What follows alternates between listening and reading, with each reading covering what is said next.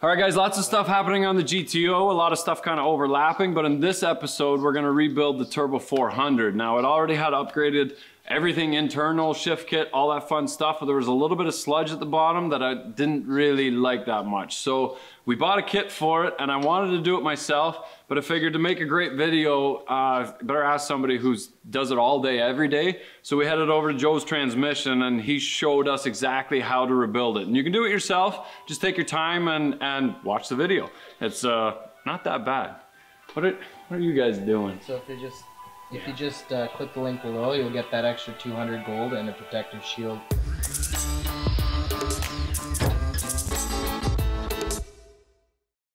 Hey guys, Blackjack here. We're gonna go check out my buddy's shop in Niagara Falls, Joe's Transmission. He's gonna do an awesome rebuild on the GTO. But first I wanted to talk to you for a second about Viking War of Clans. Viking War of Clans is inspired by strategy and RPG games from the 90s, which were sweet and fun to play. Another cool thing about this game is that there's over 20 million people online playing, so the game is constantly evolving and strategies are changing. Alright guys, we're gonna have a little heart-to-heart. The MG Midget build, it needs your help. Costs a lot of money, I gotta buy clutches, all kinds of stuff. Help support DEBOSS and the MG build by clicking the link below and downloading the game for free. You'll get an extra 200 gold and a protective shield. And you can join my clan, blackjackdeboss. Well, when you need extra protection, you use the shield. You know what I mean? Well, everyone needs protection, but how do I use it? Just click it. Where do I click? Right here. Previously on the GTO build, prime it and paint it inside this shop, and then we'll take it to the paint booth and spray the putty on the outside. What can you say is more badass than a 67 GTO? It's really hard to work on the GTO when you get a giant all the time. All right, we're at Joe's Transmission. We got the Pontiac 400 there, which isn't really Pontiac, just the bell housing, right? Yeah, we're gonna disassemble it, inspect all the hard parts, clean each piece, lay it out on the bench, and we'll assemble it. This isn't your first one, right? No, I've been doing this stuff since I was 16 years old, so. Sounds good.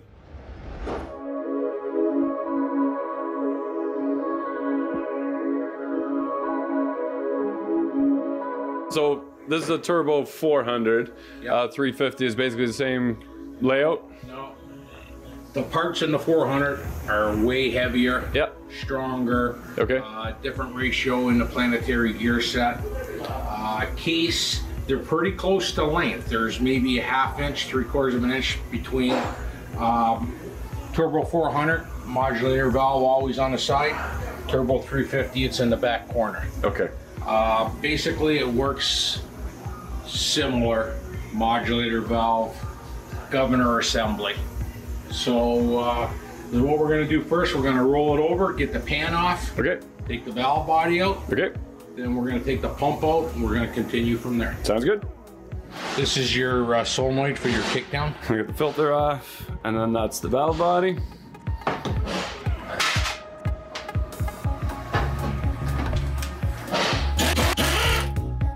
Governor feed tubes.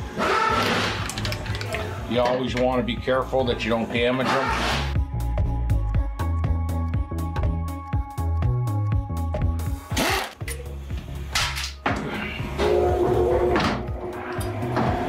This is your separator plate, valve body gaskets on both sides. This is your accumulator piston that solenoid operates, that engages your band for passing gear. Always leave it on the bench to drain down before it goes in the Marsal tank. The early 400s all have 6 balls in it. This one has 3, so there's been some updates done to the valve body. Well, I don't usually do this because I always know where they go, but the ones that had the 3 check balls in, we're gonna mark for reference. Underneath this servo cover is your accumulator for your reverse band.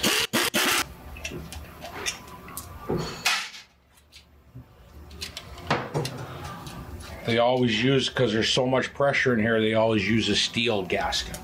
That way it doesn't blow up. And that's the accumulator? Yeah. servo for the reverse band. It's a servo inside of a servo. Now we're gonna pull the pump out of it. But before we do that, we're gonna knock the front seal out. On these front pumps, there's usually 2 holes that are threaded, and then we'll use this tool, pump puller, to knock the pump out. Washer for the pump holes.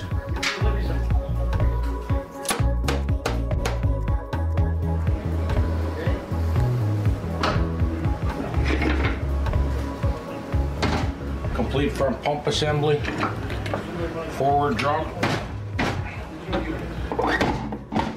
intermediate drum, that's the one that's got your sprayg on it. There's the band we were talking about.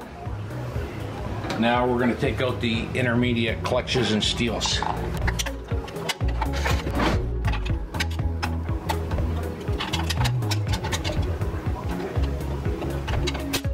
This is an aftermarket snap ring in these intermediate clutches, because when you use the stock one, sometimes these little prongs inside the case will break off, so this is stronger. Oh, okay.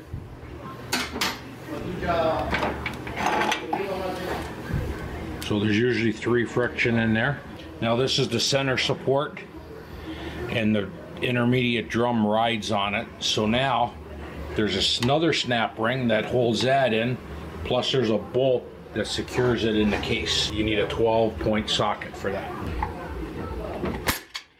It's going to be hard for you to see this, but this is an actual beveled snap ring. Yep. And it has a really tight fit to keep that center support secure. That's why it's difficult to get going. That's just not a bolt, it's an actual feed hole. And that's what fills this cavity to push this piston out to engage these intermediate clutches. I see. And then of course there's touring pins on each side of it. Dampener ring that rides in the drum. This drum has inner sprayg. Your reverse band rides on this, but this is your front planetary. Before we pull the rear planetary out, I'm going to take the governor support out so we don't damage the nylon gear.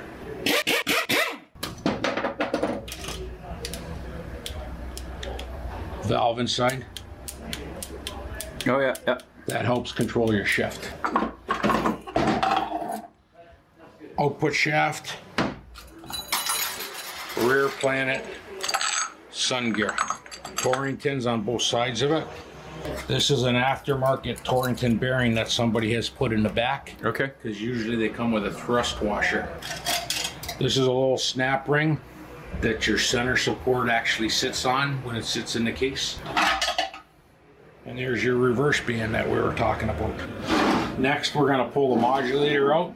Once the modulator comes off, there's an actual modulator valve that rides in the case. We're going to knock the tailstock off. We're going to put the case in the tank for cleaning. While the tank's being cleaned, we're going to knock, I call this our hard parts. We're going to knock the rest of the hard parts apart, inspect everything for wear, get the pistons out of the drums so everything can be resealed. O-ring. This valve is supposed to slide free in the case. Yeah. So we're gonna polish this valve after we clean everything. And what does that valve do, the modulator valve? That actually tells the transmission it's gonna be vacuum operated from the engine, and then it's actually gonna pull on this valve and it's gonna control the shift pattern of the transmission. How high you want it to shift or how early you want it to shift. Okay. This is like a stock GM modulator valve. On the aftermarket ones, there's an actual adjusting screw inside. Oh, okay. So if you want the transmission to shift earlier, you can turn the screw out a little bit. If you want it to shift higher, you can turn the screw in a little bit. Nice. Next, we're going to pull the speedometer housing out that holds your speedometer gear. A lot of times these housings get seized in the case, so hopefully this one comes out fine. And the reason we're going to pull it out is because we're freshening up the transmission, there's inner and outer seals, so we don't want to have any leaks when we're done. Now obviously your speedometer cable screws on this, so you want to be very gentle with it. And we're going to give it a little wiggle, see if we could walk it out. If you don't slip, you won't wreck the threads. Yeah.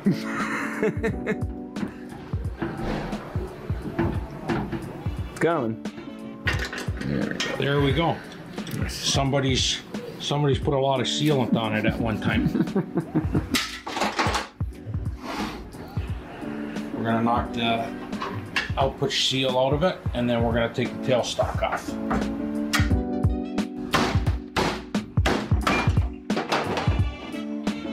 There's your inner speedo gear. There's the gasket that goes in between the main case and the tailstock. Last thing we're gonna do before we clean the case is we're gonna take the shifter arm off, because when the shaft runs through the case, there's a little seal in there and we want to change that. Because as you can see, all the years of road dirt and everything build up in there, they cause that little seal to leak. And we have a special tool to extract that seal out of the case. So this tool will actually screw into the seal. Hopefully we got enough bite. Then we turn this bolt in, it pushes up against the shaft. And there's your shifter seal. Now we're going to take the case that's completely disassembled. We're going to take it to the wash tank and give it a bubble bath. So when we put this thing together, everything is clean. Nice. We'll take the paint off? It'll take a lot of the paint off. Yeah, okay. Yeah. And that's it. Beauty. Okay, so a Turbo 400 in its stock form can handle about 450 foot-pounds of torque. If you go back to our engine dyno video, our 400, with us not knowing anything about it, the engine itself, put out about 430 foot-pounds of torque at 2,800 RPM. Now, we're hoping to get a bit more. Our final goal for this car is about 500 foot-pounds to the tire. We're doing that with EFI on it and some better flowing heads eventually, and we'll take you guys along the ride for that. But we're happy to see that there were some upgrades done to the transmission already. With an upgraded shift kit and heavier parts already in the 400, we should be safe to put 550, 600 foot-pounds to the tire without doing any damage and reliably being able to take it on long cruises. Now, we'll show you guys how to upgrade it, but when you're going to rebuild one of these, it's the same rebuild process, whether it's upgraded or not. We definitely want to show you how to be able to handle 600, 700, 800 foot-pounds of torque, and the kits get more expensive as it goes. But at the end of the day, it's just bigger, thicker cages and planetaries and sprag clutches to be able to handle that for you guys. So check it out. Here we go. Put the case in the tank, got it all cleaned up. It's ready for assembly. Inspected all the hard parts, cleaned and prepped. I've gone ahead and resealed our piston on our center support and our input drum. One thing that's very interesting that I wanted to show you guys, this intermediate sprag. This has a 32 element roller sprag in it. Okay. Which only came in the early 400s, big blocks. Okay. 3/4 ton vehicles. The later model 400s all had your roller and spring type. Okay. So in a high performance application, this is what you want to use. If you can't get your hands on an early drum, to buy this assembly is $400 US. Nice. So I'm very pleased that it's got this style in it. From the factory, there's an inner seal that rides in this drum upside down. In a high performance application, we don't use it. This is a lip seal. The lip actually points down because you're trying, it's a cavity. You want it to seal so the oil can engage the piston. Just like that. Same with the outer, same idea, just different design. Do you lube it up at all? Yeah, we're gonna show you that. This is a special transmission lubricant. It comes in different formulas and different colors. It either comes red or green. The green's a little thicker. This grease actually gets hot, it turns into transmission oil. Oh, okay. where in the olden days guys used to use white lithium grease or an all-purpose grease. Well, it's not good for the training. Okay. Not good for the friction inside. Now, is that seal on the piston directional? Is there a lip Yeah. one way or another? Okay. Yeah, and the piston is cut, so if you were to put that seal on upside down, you would never get the piston in the drum. So basically, you want to try and get this piston started. Be very gentle. This is a feeler gauge style tool. Okay. So I'm using this to get the lip started in the drum. Once you get it started, you can almost work it. You want to make sure, because I've done this for 35 years, I've got the feel of it, and I know when the seal's in, and they're dropped right just in. like that. Yeah, perfect. So when you do it all the time, it looks easy. The key is, if you're doing this at home, you want to be delicate with it. Yeah. You don't want to cut that lip seal. Yeah. These are your return springs. The plate goes on top. I have a special fixture for installing the snap ring in here. I used to use that tool that's hanging up on the wall. Works awesome. I always position a snap ring in the exact same spot. That way, for me, it's familiar. I'm not looking for it once I compress the retainer. You want to make sure you get this started properly on the drum, that you don't get caught in your snap ring. So now it's down all the way.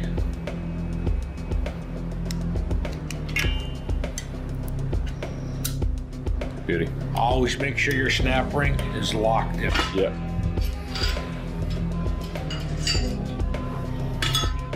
This transmission was in fairly good shape, except the friction in this drum. If you look, see, you got the waffle on that side. See how it's worn off? Yep. So these are actually on the thin side. They're not burned up, but you can see the heat marks in the steel plates. Yeah. So we got a fresh set of steels that go in here. Now this first steel plate is actually a wave plate. So it's not perfectly flat? It's not perfectly flat. I don't know if you can see Yep. that or not. Yep. Is what that does, it gives you a little softer engagement when you put it into gear. 5 friction go into this drum. I always pre-soak these before I put them in. So basically we started off with the wave plate. So you're gonna go clutch, steel, clutch, steel, so on until you're done. Now the steel only fits in one way. I see a flat spot. This steel will fit in every hole. Okay. This is like an identification. Okay. So I always like lining them all up, because this actually gives you another passage for oil to escape when the friction is applied. You hear that? There's a lip that this pressure plate sits on. Okay. If it doesn't hit that lip, it's hitting the clutch plate, and it's going to be too tight. Okay. Now, GM recommends different clearances in different applications and different drums. This one's probably between 40 and 90 thou. But as long as you can turn this clutch, you know it's not bound up, and I can move it, so we're good to go. Like I say, I wanted to leave this drum so you guys can visualize on how it went together. Yesterday when we took this apart, I explained to you it's got a Torrington in the back rather than a thrust washer. So somebody has updated the training to that. So that's what we use in all our high performance applications. I always dip these Torringtons in transmission oil. A little bit of lube on the bottom of this rear planet, because it rides in the bushing in the case. So this is the output shaft and the rear planetary. So which gears would that control? Okay, this is going to be applied in first and reverse, but in first it's locked. In first it's locked up. Okay. Then when it gear change, then it'll spin when the friction releases. On the rear planet, the front planet sits on it, and that's the one we talked about yesterday, that the band grabs this drum, locks it up, and it gives you your reverse rotation. Okay. Before we go any further, we're going to put the reverse band in. Okay. On a Turbo 400, these are sometimes a little tricky because there's 2 dowels in the case that this side has to lock into. And then your servo that we showed you yesterday, that's how it applies it. We want to try and get this lined up and partially started. And then now you have to work it without binding it up. You got to try and work it down into the case. And you can see the 2 dowels down in the case that this band rides on. So what I do is I'll stick a screwdriver in where the band rides and finish positioning the band into the right location. Okay. Right there. Yeah. So you want to make sure it's sitting nice and square. You want to make sure it's locked into your dowels. Yeah, so dowel right there, and then you can see the screwdriver coming through pushing. Yeah. This is where the pin on the piston is going to apply. This thrust washer is going to sit in between the front and the rear planet, because that way when it goes the opposite direction, you're not steel on steel. Yeah. So basically you want to put some trans gel on here to hold it into place while you're assembling, because it has these little dog legs that fit into these notches in the planetary. And if they're not in position, your drum's not going to sit down properly. There's the dampener ring we showed you that rides in between them. A little bit of lube on them. This is your one-way clutch, or sprag we call it. So that way there, it only allows this drum to turn in one direction. And can you get that backwards, or just won't fit? No, you can't get it in. Sometimes they're just a little tricky getting into place. Sometimes you actually have to push on these rollers just a hair to get past the edge of the drum where they ride. There you go.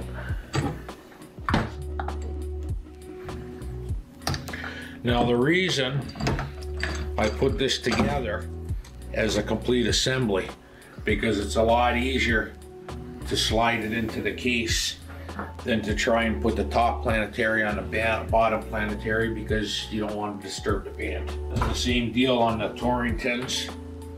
We'll put a little bit of gel on them, keep them into place.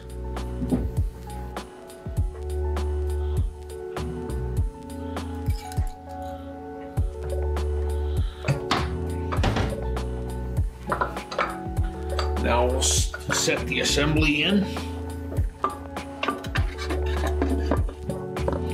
Just like that. Nice. It's pretty well flush with the band there. Yep. Yeah, that really to sit up against or catch. Or... The width of that band pretty well rides on the whole width of that drum. Okay. This intermediate shaft rides into that sun gear that's in the middle of the front planet, and it's keywayed, so it will only go in one way.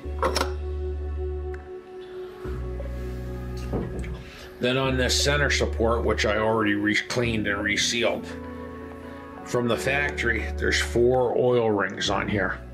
This particular model only has 3. We leave this one off because of the updates that are done in the valve body. Okay. It doesn't call for that oil ring. Okay, so it's just those 3 rings. Yeah. And just cleaning, and that's it with that piece. And resealed there's a piston in here as well that engages our intermediate clutches. Thrust washer that rides on the inside of this center support. And then another Torrington. So what I always do is I put the top race on the center support. I take the bottom race with the Torrington, same deal, we're gonna lube it. And we're gonna slide it right on this intermediate shaft, and that is gonna keep it completely lined up to drop that center support. Now on this center support, this will go in a couple different ways. Okay. But there's that feed hole that I showed you that the bolt goes through the channel on the case. that has to be lined up with that. So, because I've done this a million times, I got a few references, like this one spot that's partially machined. I see where it sits in the case here as well. So,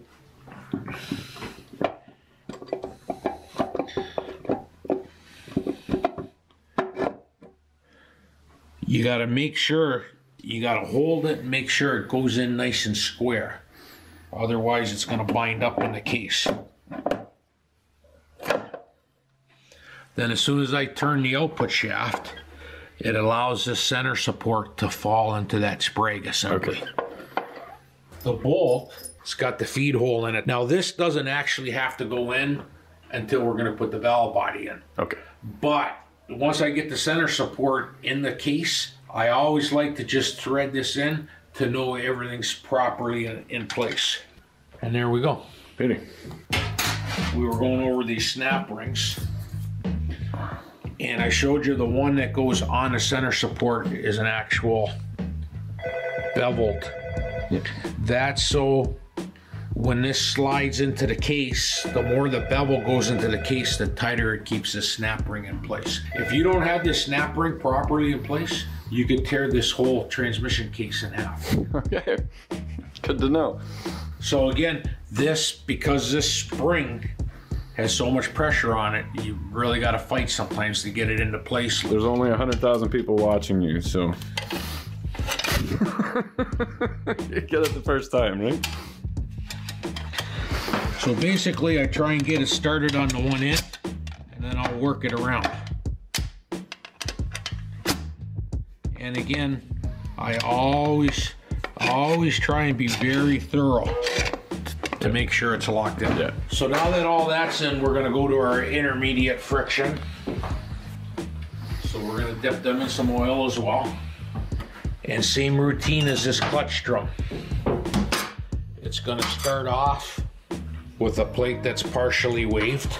Sometimes these have a little notch in them, like our steels in that, sometimes they don't.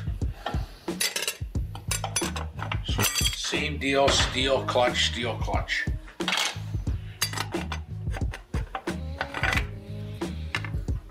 These discs don't have the wafer in it? No. It all depends on the years. Okay. But some of the later years, they actually used a little bit of a wafer spacer plate that snapped into that piston. Okay. And then your pressure plate sits on top. And it can only go in one way. Just like that. Now this is that aftermarket snap ring. There's a couple different companies make it. Sonics makes it. You can actually order it through Transco. Same deal as the bottom snap ring. I've seen the OEM snap rings actually pop out of the case, and they'll tear off all these aluminum inserts that hold the snap ring in the case. Okay. So this one just has more tension, or? It's like twice the size. Okay. And it has way more tension, yeah. There we go.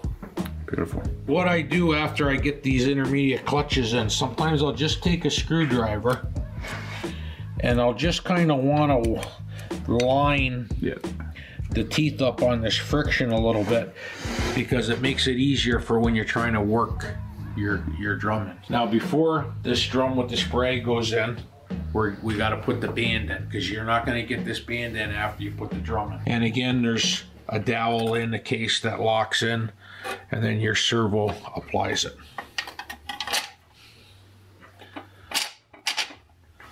So it basically just sits like that. You know, you got your forward and your direct drum. This drum, either it's gonna fall right in or you're gonna play with it. You wanna feel it slide into each clutch plate 3 times, because there's 3 friction. Yeah. And then you'll hear it bottom out and you're gonna know it's in all the way. This oil ring on the center support, make sure that they're locked in. They're all keyed. There we go. There's 2.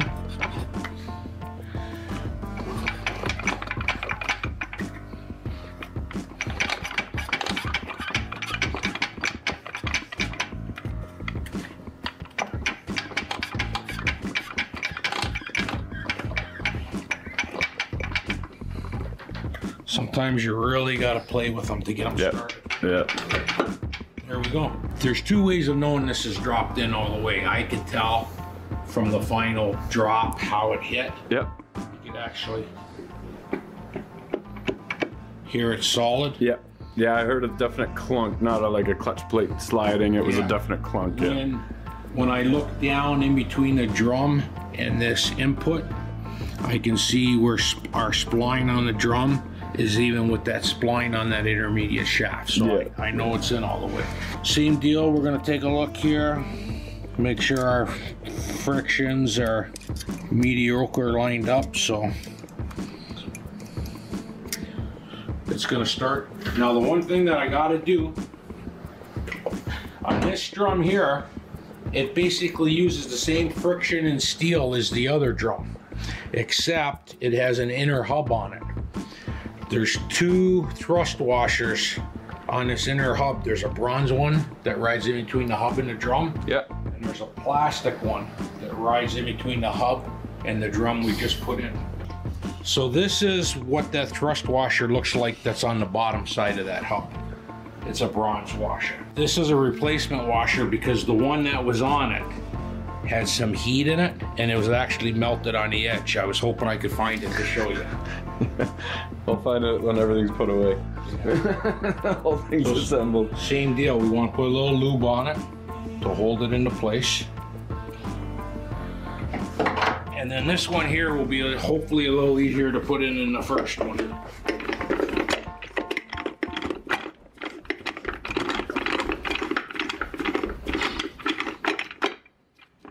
Here we go. Perfect. That easy.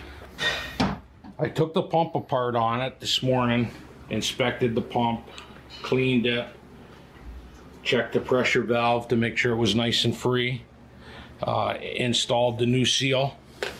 I have different hose clamps for different pumps. Yep. This is a tool that we use. This is a ring that you buy. So basically you want to make sure all your bolt holes and oil holes are lined up and the pump stays square while you tighten up the bolts. Okay. If the pump's not square, you could have an oil leak, and the pump can be very difficult to put in the case because the case is machined for this. Okay. So what would an oil leak feel like when you're driving it?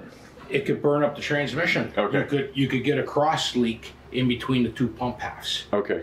I'm going to be tightening it up just like when you put a wheel on a car. You're going to go opposite from each other. Yep. And then around.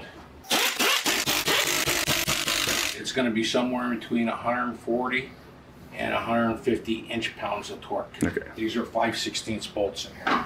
Again, same deal. I already put the thrust washer on. It's oiled up. We're going to put the two oil rings on here. Now these oil rings, they're basically the same size as the ones that's used on a center support, and they have locking tabs on them. So when they go into place, a little bit of oil. Now this is basically the same thing as when you're putting an engine together. When I put these oil rings on, stagger.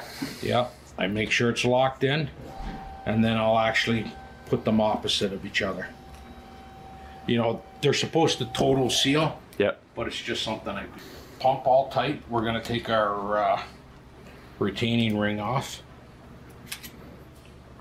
And that's what you're lining. And then in this groove goes an O-ring, square cut. They actually put a reference line. If you can see, it's almost like a white paint. Yep. That way when you put this O-ring on, if you were to roll it, yep, you can see it. So just do a look. Beautiful. Same deal. You gotta lube it up, otherwise you're gonna damage it when you put the pump in the case. Before we put the pump in, there's a case gasket that goes in between the pump and the case. I like greasing it as well, so I know it seals. It has a nice dry gaskets don't seal that well. No, that's a real bitch for the next guy because he has to scrape all that shit off. Like I know which way this goes in because I can see my feed holes and stuff. But there's that side of the gasket, and then they put a reference mark. Reference goes up, it's facing you. So if we look, I can see all our passages, all our bolt holes. Yep. our feed holes, everything's lined up. I always try and make sure the gasket is lined up as nice as I can to make sure we don't have any restriction. Now, because this case is all cleaned, it's dry, so I like putting a little bit of oil, even though the O-ring is greased up, just to help everything slide in nicer. We're gonna find a reference point. One of these bottom, there's your feed holes and there's your bolt holes. I'm gonna put this screwdriver and use it as a lineup device. So obviously we've got it in the last bolt hole on the bottom, which is right there. So it's gonna allow us to put the pump in and everything to line up properly when we go to bolt it.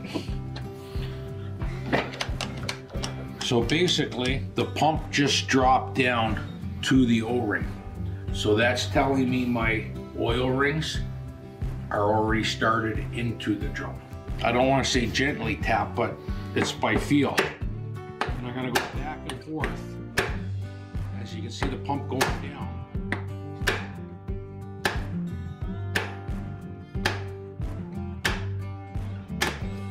It's bottomed out in the case. Right.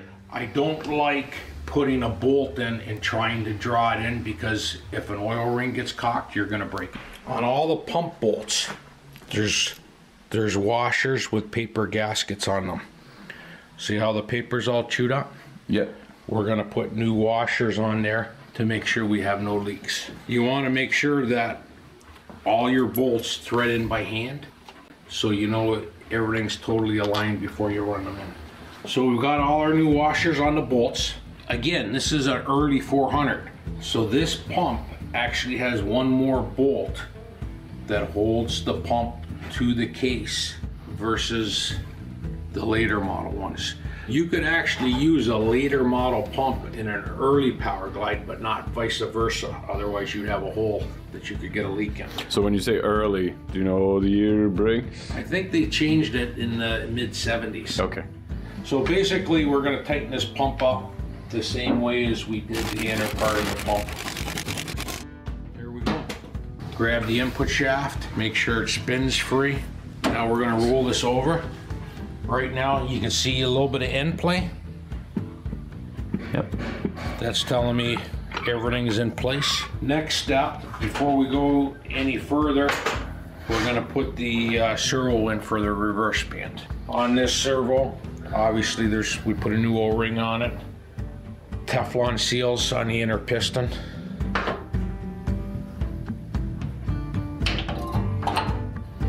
You want to make sure that this sits square,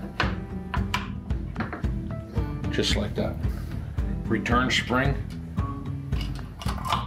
You can't just put your cover on and bang it in. I like to make sure that the outer seal is clear on the lip of the case. That way, if you were just to put the cover on and not do that, you could cut that seal on that outer piston. And it's in a little crooked and no worries? That's the way it rides in the case. Oh, okay. Like we showed you yesterday, this uses a steel gasket. Yep. And then it's crimped to give you your oil seal. Your cover. There's 6 bolts. Hold this cover on. Again, same thing as the pump. You want to make sure all the bolts. We've got the piston down in the case, so we know we're not going to damage the outer seal. So obviously you want to make sure you get all 6 bolts started before you tighten any of them up. And you do, in this particular tranny, you've got half a dozen bolts that are all the same size. So you don't want to get any of them mixed up. You know the ones that came from the outside of the transmission have paint on them. So those are the 4 for the cover and for the modulator valve. Our 2 for our kickdown solenoid, and our last one for the cover.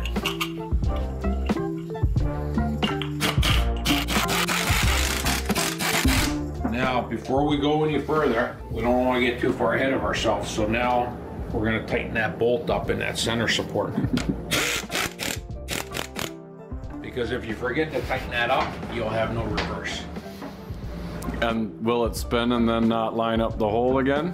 No, it won't spin. Oh, okay, so then you got to pull it apart. Pressure loss. Right, so you have to pull the valve body back off again and put the bolt back in. Yeah.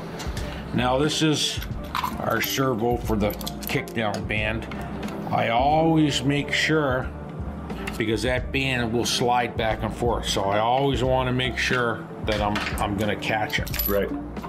The oil ring on this servo doesn't have a lock on it. Okay. So you got to make sure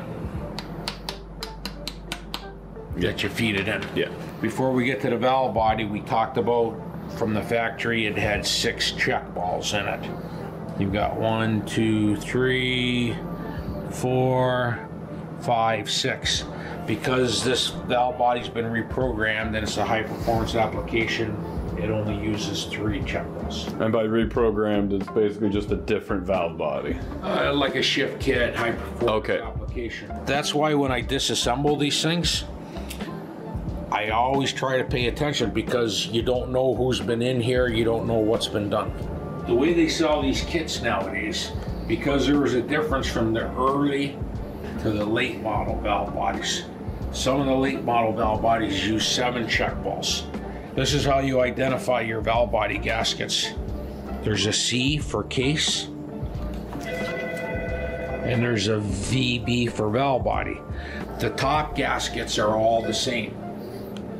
The bottom gasket is different.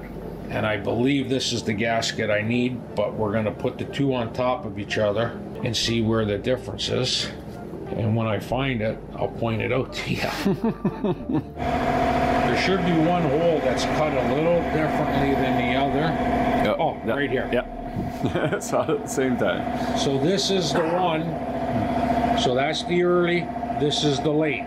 It's cut like that because there would have been an extra check ball in the case. Okay. Even though I've been doing this for a lot of years, I'll still put my gasket on my separator plate, and I will verify that I'm not blocking any holes, that it is the correct gasket. Yeah. Gaskets, I always dip the transmission oil. 2 reasons for that. I feel the gasket seals better once it's been on oil, number 1. Number 2, when you're putting this in place and you're lining up 2 gaskets, a separator plate, and a valve body, there's less chance of things moving around. The top one's got the VBs, gonna go against the valve body, so we'll shoot that in oil. I always like letting the oil drip off a little bit. So now, before we put the valve body in, obviously we put the last gasket on, but I'll take some of the valve body bolts and I'll put them in the case to keep everything 100% lined up. So this way, when we put our solenoid on for our passing gear, it's going to hold the separator plate to the case, and we're going to know everything's lined up. On the early style, GM had 2 types of these. This is the early one. So this solenoid gets a steel shim, like a washer, same as what's on the reverse servo. On the later ones, they had a rubber seal built into it. And if these solenoids go bad, the transmission won't shift because it's simulating like it's in passing gear all the time. Okay, so it's stuck in first? It's stuck in first. Okay.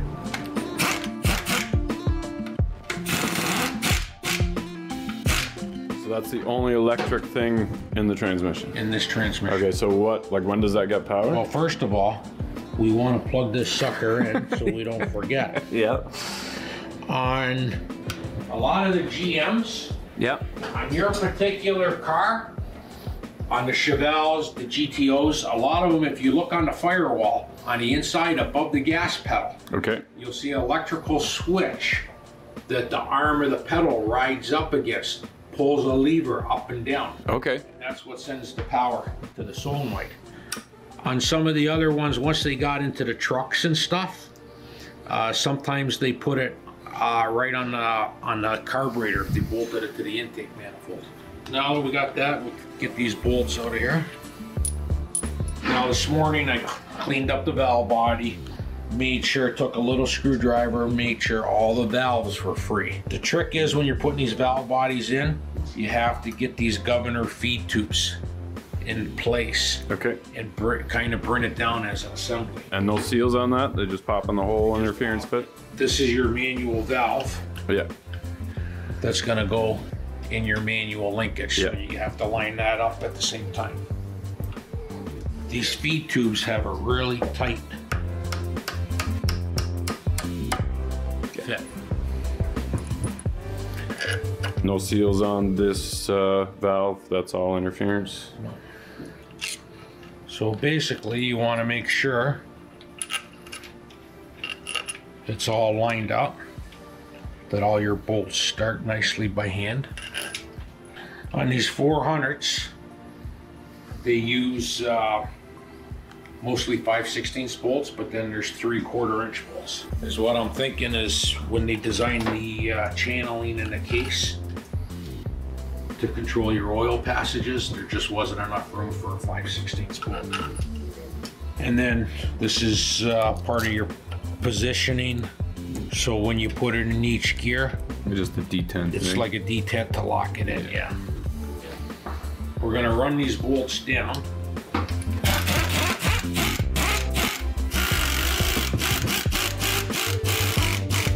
I always like doing the 5/16 bolts first. Once they're down, we'll do the 1/4 inch. I just want to verify that these feed tubes are down all the way. Now, because of the valve body has a series of valves in it, I always like to make sure that I know if it's not torqued on properly, you could get a valve sticky. So I will torque these with my inch-pound torque wrench. We'll go to 150.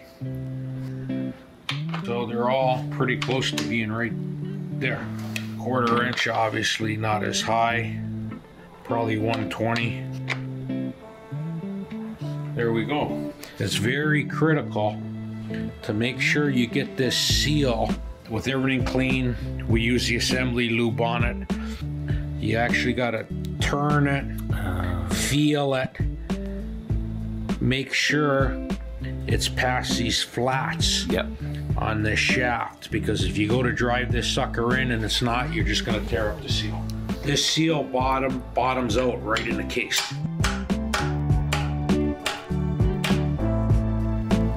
There it is.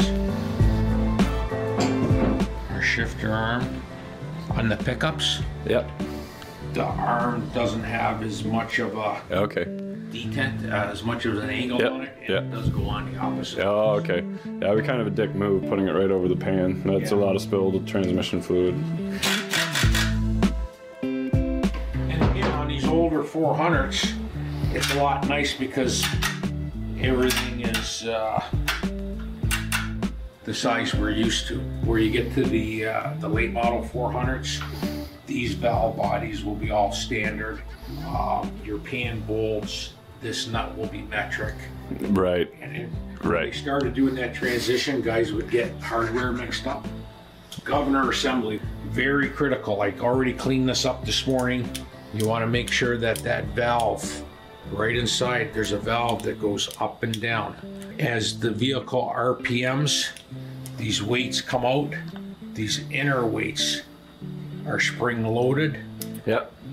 And there's different weights. These inners come in different thicknesses to control the shift. So that's engine speed or transmission speed? Yeah. Oh, okay, okay. See, this is a really nice core to do because it wasn't all burned up. Yeah. When you open up a transmission with a lot of damage inside, this governor valve is usually hung. It's stuck in there big time. Yeah. I've taken hours to get that valve freed up. I always like to make sure we put a little bit of oil on it because it's a steel shaft riding into an aluminum bore, right? Yeah. And again, when it goes in, you're gonna see when the nylon gear goes in, your governor cover and gasket. We'll grab our 4 bolts. In the olden days, they used to make these gaskets out of cork instead of fiber, and they used to be notorious for leaking. And again, because it's a small gasket, a tin cover, I like tightening these up by hand. Because you don't want to distort the cover and cause a leak, so.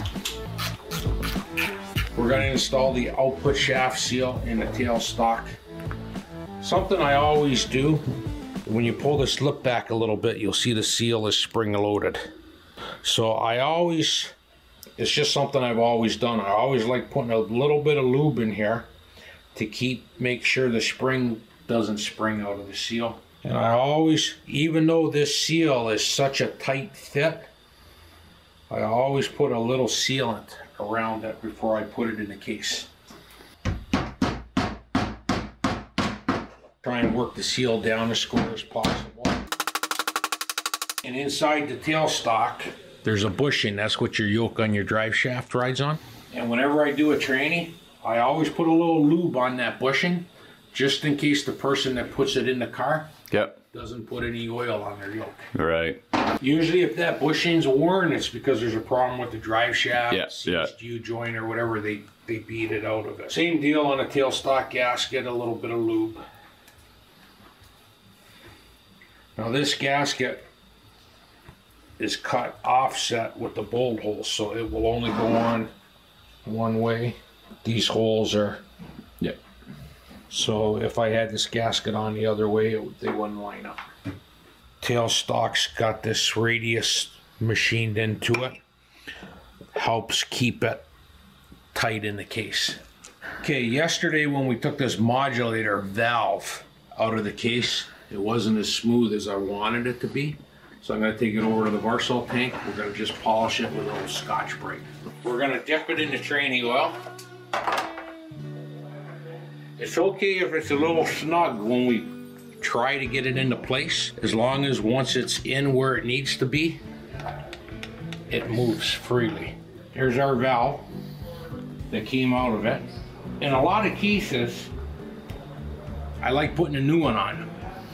This one checks out fine. Okay. You can put your vacuum gauge on it.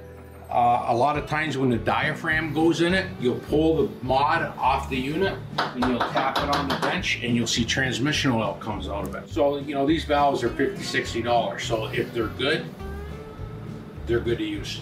New O-ring, little bit of trans gel. I always like making sure I feel it's seated. Once I get the bolt in, I'm gonna actually hold that modulator valve, make sure it's butted. There's our dreaded speedometer housing that was seized in the case yesterday, so I've cleaned it all up on the outside. New O-ring, lots of grease. There's an inner seal that's held in with a little snap ring, so we've changed that as well. Nice. Big difference from yesterday. On these 400s, there's different housings for different gear ratios, and they actually put what gear should be in this housing casted right in there. Okay. If you needed to make a gear change, sometimes you got to do a housing change as well. Oh, okay. And by housing change, you just mean that section. Yeah. Your oil filter pickup that slides into the case. From the factory, GM used one O-ring on it. I always use two to make sure it seals nicer in the case.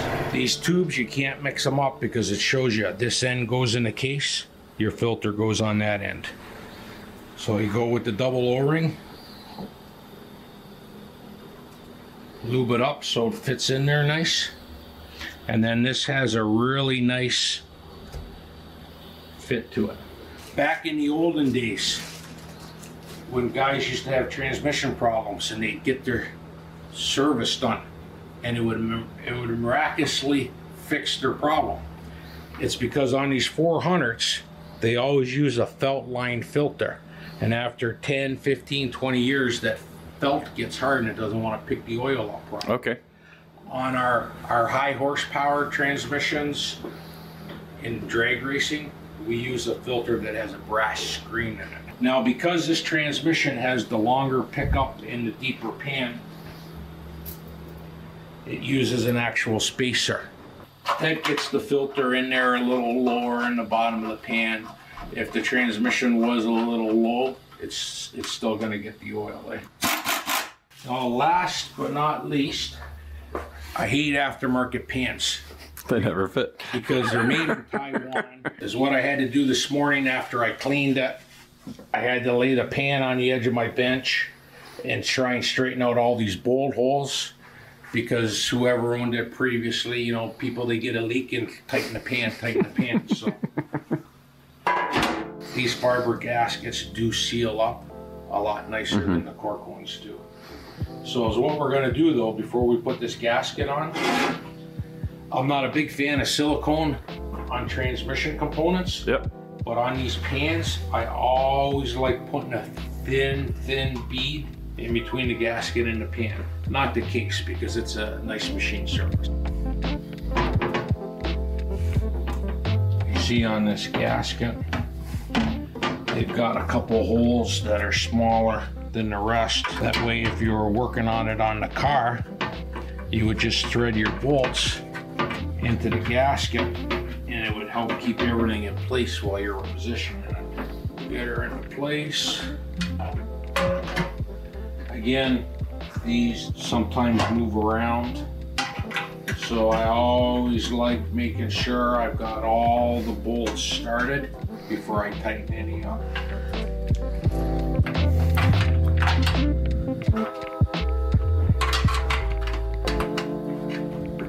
Now is what we're gonna do, because I hate these pans, we're gonna tighten this up by hand, because we don't want to pinch the gasket or distort the pan. This is the way we used to do it in the olden days. You want to go by feel. You don't want to over tighten it. You want to make sure you're even on all the bolts. So we're just going to run them all down, and then we'll go over them once and make sure we're happy with them. Probably 50–60% of our work is all high performance engines. We do a little bit of engine stuff, a lot of tranny stuff, rear end stuff. We're doing a 68 Firebird right now for a customer, putting a 383 stroker in it. And you've had race cars and drag cars? All my life. Yeah? I'm a pretty fortunate guy. I've won 2–3 championships in my lifetime, won a few big races, competed against guys that have multi-million-dollar a year budgets and done well. Nice. We're in Niagara Falls, Ontario, Canada. We're on 5488 Arthur Street. We're right off of Stanley Avenue, a couple blocks from the 420. So if you need anything, give us a call. Right on. Okay, so we got the rebuilt 400 automatic, and I can hear the comments already. They're coming. Boo, it's an automatic, put a manual in it. Well, the car came with an automatic, and I know we've changed a lot of stuff. We've got sniper on it, we've got forward with disc brakes on it, but the Hurst shifter was kind of an expensive option back then, and because it's a Hurst, we're gonna leave it automatic. Looking forward to my wife being able to drive it too. So the Audi's manual, my truck is manual. I want a nice cruising car that we can just drive comfortably in. So that's why we rebuilt the 400. Now the install of the transmission's coming up. We'll talk torque converters later with Joe a little bit. Also have videos coming up on the sniper install. We've got 4-wheel disc brake. We're gonna put a Ram Air on it, but a lot of them are kind of overlapping because I'm short just a couple small things that I need to actually finish everything. So once those videos are finished, they're coming out. So comment down below what you're most excited about: the exhaust, the sniper, the disc brakes, the paint, or actually driving it.